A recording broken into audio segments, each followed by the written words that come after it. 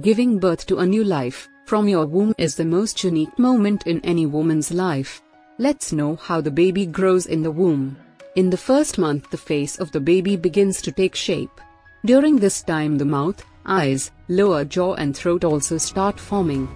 In the second month, the face begins to develop more. Gradually, both the ears of the fetus begin to form.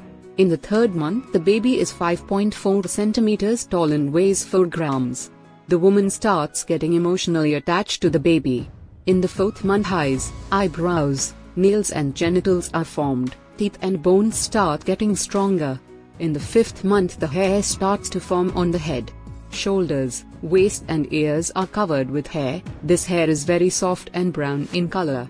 In the sixth month, the baby is red in color from which the arteries can be seen. At this time, the baby's ability to feel increases. In the seventh month, the baby's fat starts increasing. His ability to hear his voice increases more. In the eighth month, the movement of the baby increases further, which the mother can feel very well. At this time, the brain develops rapidly and it can also see with hearing. In the ninth month, the baby's lungs are also fully formed.